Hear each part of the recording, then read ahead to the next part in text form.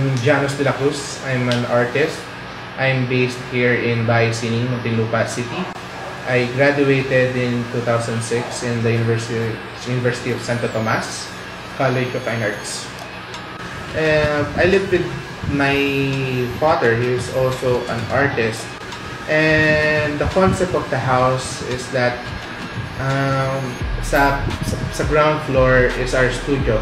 On the second floor is our home. So basically, on this floor is our living space. This is where we interact. Dito yung napag-uusapan yung mga, kamusta na araw mo, anong bago, yan ang napanood mo sa TV. Pero when we go down sa first floor, which is in our studio, nagkakaroon ng switch na we are no longer father and son, but we are artists. So basically, when we are up here, we have family bonding. But when we go down dun sa studio, we are two artists creating our art. So the concept of the house is, on the second floor is our home, on the first floor is our studio. I grew up imbibing art. I grew up smelling canvas, smelling newly painted canvases. First memory ko ng bata ko is nagdo-drawing na ako.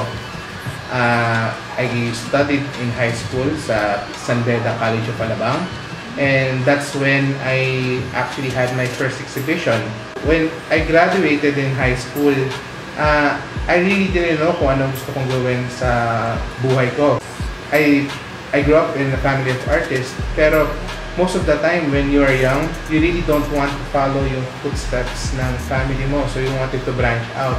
Pero at the same time, I have this inner calling sa buhay ko na I wanted to draw, I wanted to express myself, I wanted to paint.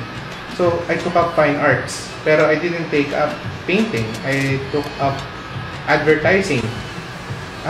The reason because I took up advertising is I wanted to know more on the idea of getting the attention and yung visual impact ng artwork to the viewer. In the course of painting, which is mostly studio-based or pagpipinta, which I've been doing for a long time. Before my time, yung mga senior artists ngayon, I always ask them how they started to be a painter.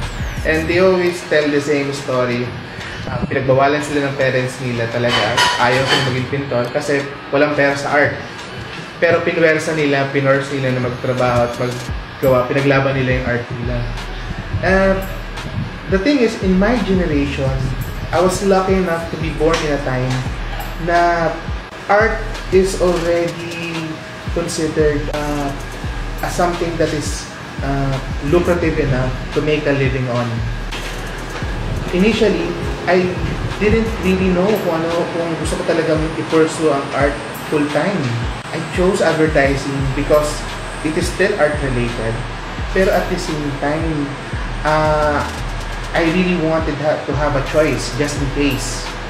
Kasi if I took up painting, I live in a studio. I live in a studio with an artist.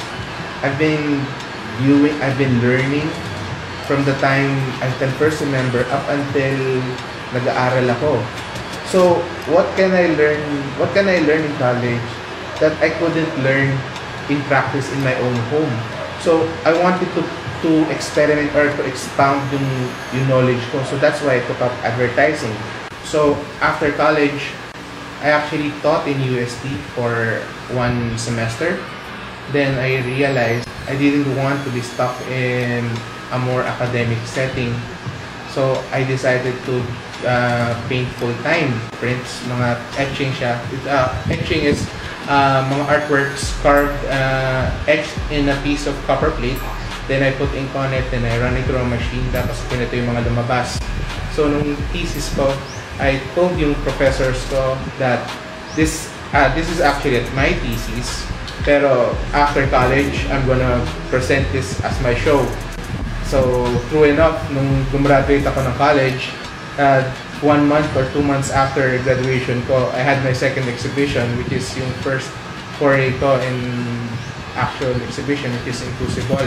I've had 8 exhibitions from since 2006, and my last exhibition was actually in Galleriana in Mega Mall, which is entitled Kabanata.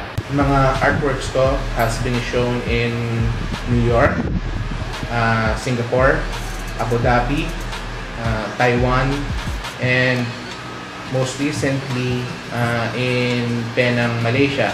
I actually have an exhibition this December sa Malaysia.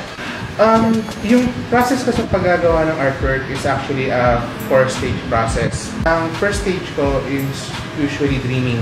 The idea of my work is I wanted each piece to be autobiographical in nature. So each piece represents an emotional spectrum that I felt or wanted to express at that specific point in time. So basically, each piece is almost like an entry to a visual journal. So, pag natutulog ako, I actually have a tendency to always dream. Sometimes good, sometimes pangungot. I always do is, I always put a piece of notebook on the side of my bed with a ball pen.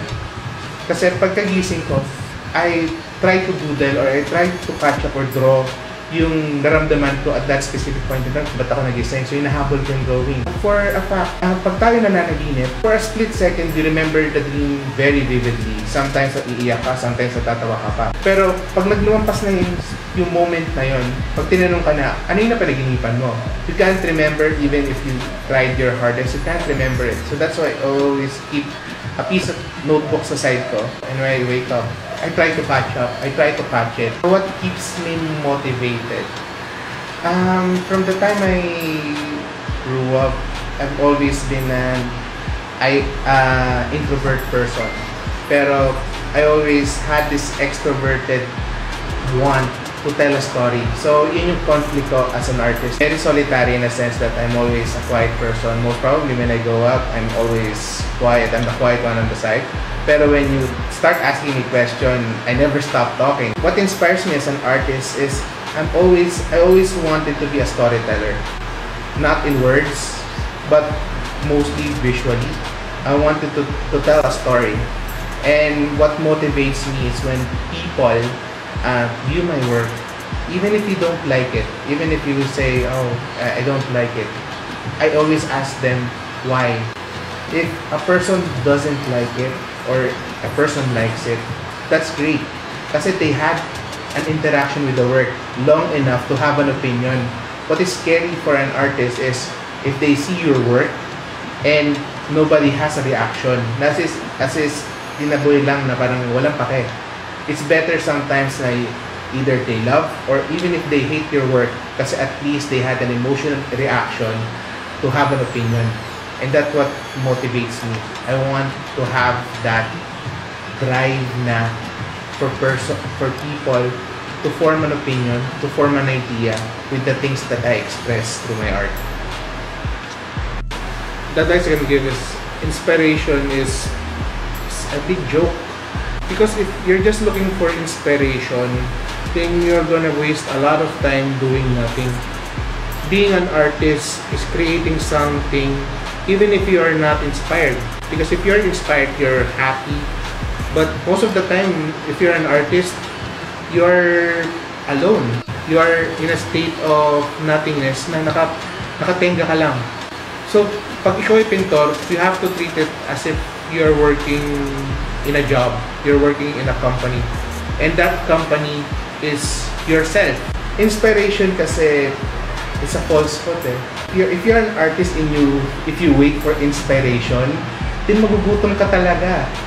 Kasi kapag kunwari, sometimes if you're an artist, you paint even when you have nothing to say. To be an artist is actually the most hardest thing you can actually do. Kasi when you're looking for inspiration, saka makakuha ng inspiration when you're happy or when you have something going on in your life. But what is scary is when you're not inspired. That is the true metal of an artist eh. What will you do when you are not inspired? How can you create something out of completely having nothing? So the advice that I can give another artist is never wait for inspiration. Kasi inspiration only comes once every blue moon. Most of the time you have to work when you're sad or when you're angry. And if you just wait for inspiration when you're happy or as if parang merong unique ideas sa utak mo, then most of the time you'll just be looking at an empty canvas. Art is something that is not fun. Art is something that is a calling. A calling na each person must listen or try to ignore.